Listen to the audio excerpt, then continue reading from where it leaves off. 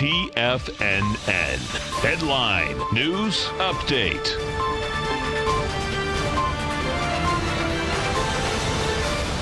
Good morning, everybody. I'm Tommy O'Brien, coming to you live from TFNN headquarters in St. Petersburg, Florida, 10 a.m. Eastern Time on Thursday, 30 minutes into the trading day, and we got markets off to a slightly negative start to start off the trading day.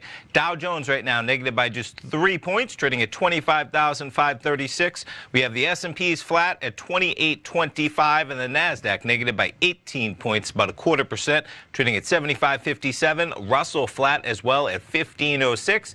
We'll start things off this morning checking out the VIX. So been quite a 2 days in the market. Biggest 2 days we've had to the upside in the market since January. Currently, you had the VIX hit 1536 pre-market, 1632 right now as we look at the volatility index. Let's jump over to the futures markets, check out where we are. We'll start it off with the Dow.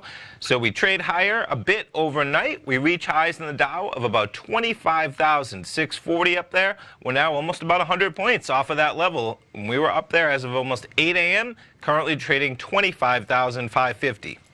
S&P 500 trading at 2827. We're about 10 points higher for most of the pre-market session.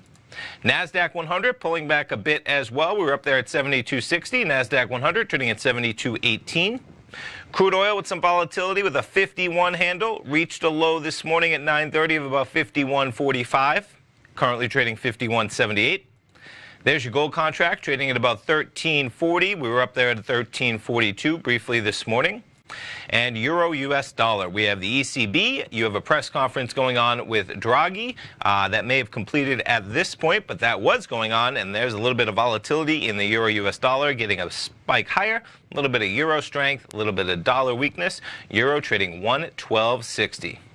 In terms of what else you have happening across the market fundamentally, U.S. trade deficit falling in April just before that increase in tensions with China. So trade deficit, U.S. global trade deficit falling to $50.8 billion in April, pretty much in line with expectations. The shortfall with China increased $2.1 billion to $29.4 billion. On that tariff front, President Trump talking about the tariffs on China could be raised by another $300 billion if necessary, and Google purchasing Looker for $2.6 billion in the cloud, and Google pulling back a bit on that, down about 0.6%. Stay tuned, folks. Come back at 10 o'clock with Tom. Fast Market at 11 with TD Ameritrade, Thinkorswim, Basil Chapman, Steve Rhodes, Dave White, Tom O'Brien. Have a great Thursday, everybody.